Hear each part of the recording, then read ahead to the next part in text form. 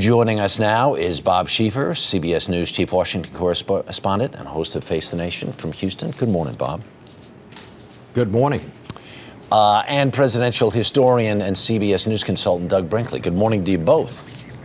Good morning. There you go. Bob, let me start with you. Your reflections and thoughts this morning. Well, Ted Kennedy was from a different age. He was from a different Senate, and that's why we'll never see anybody quite like him again. He came from the age when the Senate floor was trod by giants, when people got elected to the Senate for more than just their ability to be able to raise large sums of money. He knew the other senators. They respected him. He had this great ability to reach across the aisle and work with his political opposites. I don't think we will ever see that kind of person again in the United States Senate.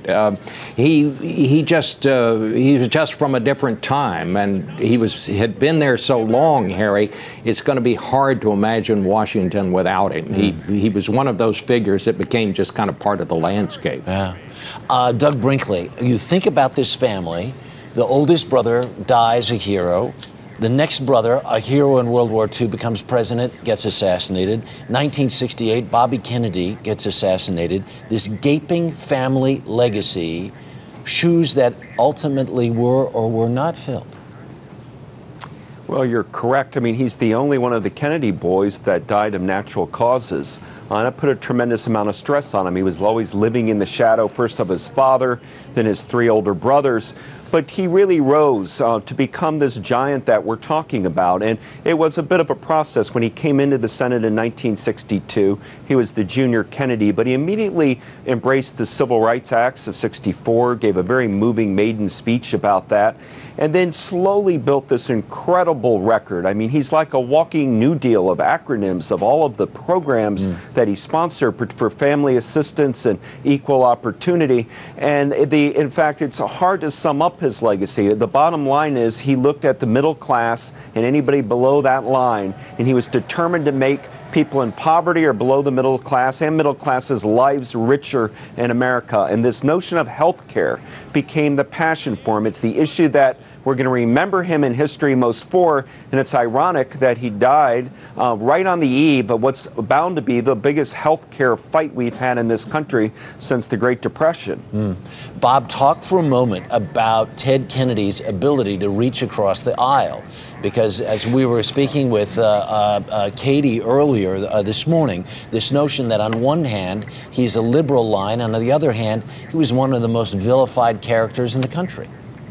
Well, he was, but he was not vilified in the United States Senate. He was the target. He was the poster boy for big government and liberalism. People would use that in their campaign ads. But he had this great personal relationship within the Senate with people of all ideological stripes. I would think, Harry, that if you took a secret ballot of the United States Senate, that he would emerge as the most popular. People just liked him because they respected him. They knew when they had a cause and they could get Ted Kennedy on their side, they had a better chance of winning. They knew when he was going to be against them, it was going to be more difficult to pass that bill. But it was these relationships that he was able to form that we do not see today in the modern Senate. These were relationships like LBJ had, like Everett Dirksen had, John Sherman Cooper, Russell Long. In those days, say 30 years ago, it was an entirely different world. I don't think we will see it again because it's such a different way that we go about electing people today. And so much of it now depends not on relationships and ideology, but simply upon who can raise the most money. Bob Schieffer, Doug Brinkley, thanks very much. I'm sure we'll have lots more to talk about it as the morning goes on. Appreciate it.